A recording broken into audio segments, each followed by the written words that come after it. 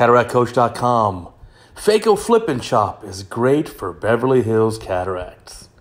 Now, I say that with a little bit of joking, but it is true. Beverly Hills is a part of Los Angeles that is very affluent, and in general, patients in this area tend to be healthier, and they present for cataract surgery much earlier on. So patients that have relatively mild cataracts, perhaps with vision of 20 out of 50, want to have cataract surgery and don't want to wait until it's worse.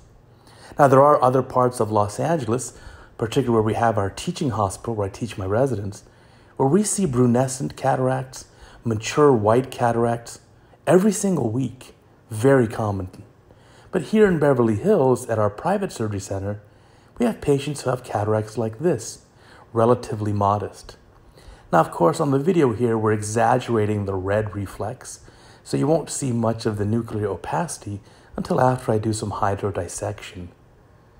But in these types of cataracts, the reason why we like flip and chop is it requires very little energy to emulsify a relatively soft nucleus, and we have a higher chance of saving and protecting that capsular bag, and that's of utmost importance. So we'll do a little hydrodissection here, and we see a fluid wave going across. There it is, another wave, and then it prolapses up. Now you can see the degree of nuclear sclerosis in this cataract.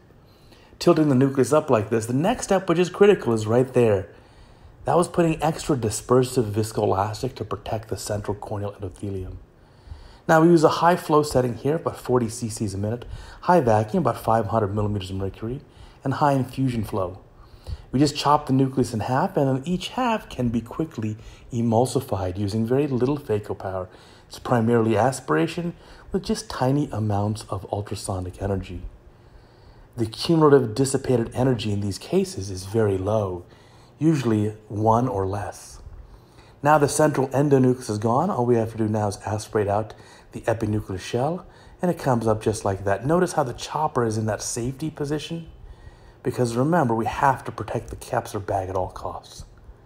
Using this technique, the key point is to make a sufficiently large capsular excess, at least 5 millimeters. If you have a smaller capsular excess of 4.5 or 4 millimeters, do not attempt this technique. It's too small. And of course, ideal is this size, 5 to 5.5 millimeters.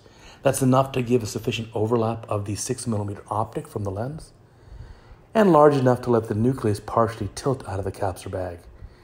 So we'll remove the lens cortex material here. We can do a little capsular bag polishing, and that looks great. Rest of the case looks pretty good too. We have a nice draping of the lashes. The incisions look great. Filling our capsular bag now with our cohesive viscoelastic. In this patient, we're going to put a single piece acrylic lens, a monofocal lens aiming for a plano refractive outcome. There goes the lens going in the capsular bag. This patient started off hyperopic, about +3 diopters of hyperopia, and the lens power here is +24 diopters. So let's rotate the lens a little bit, get the haptics to open up, and you can see it's a very efficient technique, even shown here in real time. This is a cataract that's done certainly well within a 5-minute mark.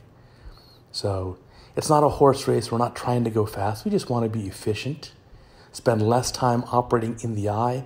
That'll induce less inflammation, and we can have a beautiful result like this. A little bit of capsular polishing too on that undersurface of the capsular rim. We'll complete that. And then we're ready to put in our balanced off solution at the end, seal up our incisions, and we'll be done with this case in very short work. So definitely, if you have a lot of patients in your practice who have milder cataracts, 2 to maybe 3+ nucleus sclerosis or even less, then phaco flip and chop's a very efficient technique, and you certainly will end up with clear corneas the next day and a higher margin of safety. So give it a shot. Thanks for watching.